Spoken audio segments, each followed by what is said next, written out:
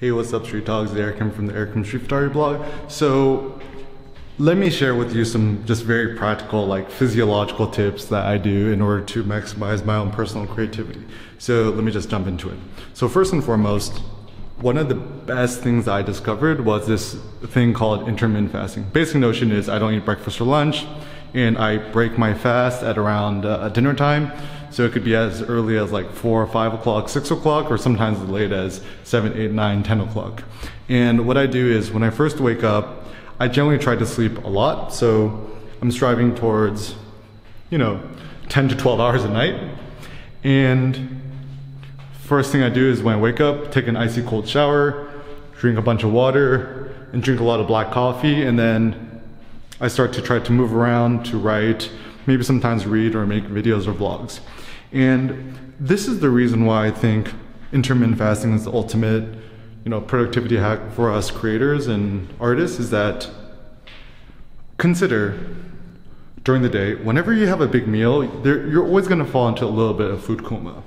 And the downside of food coma is you lose motivation to move or do stuff for the rest of the day.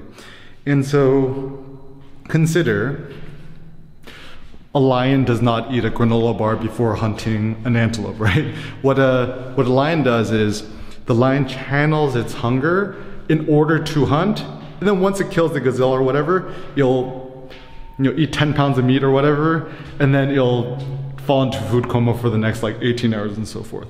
And I think mammalian or mammal metabolism, obviously it's different, but it's probably not that different. And so I'm starting to think intermittent fasting is better for us as creators, because even during the day, if you're a little bit hungry, you're actually a little bit sharper. And maybe I wonder if we're creating artistic works or walking or moving, it's almost like channeling this like hunting instinct in a creative way, right?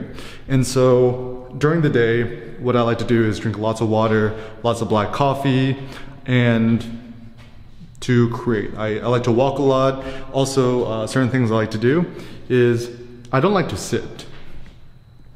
I found that once I sit, all of my creative functions shut down, and I also feel my metabolism start to slow down. Whereas if I'm standing, if I'm walking, and I'm talking, I feel like the wisdom, the ideas, and the creativity actually come from my feet. And so during the day, I just put a plastic box on top of my kitchen counter, and I put my laptop on top of that. So when I'm typing or doing stuff on the computer, I do a standing desk. And when I'm making videos or vlogs, like you see with these videos, I don't stand still. I like to walk. It's like, when you're on the phone, you talk to your friends and then you're just kind of talking. It feels actually much more natural. And so for me optimally in a given day, I'll be walking the whole day. I'll never be sitting. And if I'm super duper exhausted during the day for some reason, I'll just lie down and I'll take a nap. And so the goal is to never sit, to stand and walk as much as you can. And other things I like to do too is, during the day when I'm maximally productive and and then stuff like that, when I finally do hit a hard wall where I'm like, I cannot do anything or produce anything anymore, I like to just walk to the gym, get a good workout into the gym. I'm like all about the powerlifting 1-rep maxes, so try to max out my squat, deadlift, or bench press. And then when I come home, then I'll generally break my fast. So nowadays I'm like hitting the gym, kind of like, I think optimally around like 3 or 4 o'clock ish. And then I'll break my fast and have a massive dinner around like 6 or 7 p.m. And I found like this is the best general way for me to be creatively productive. And also I'm currently living in this like, minimalist apartment with super fast Wi-Fi.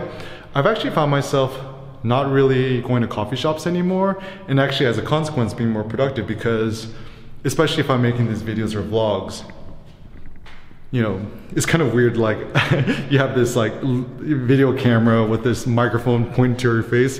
It kind of attracts a lot of attention, and to me, I don't mind the attention so much, but it just, when I know that other people are watching me, it kind of distracts me in my line of thought.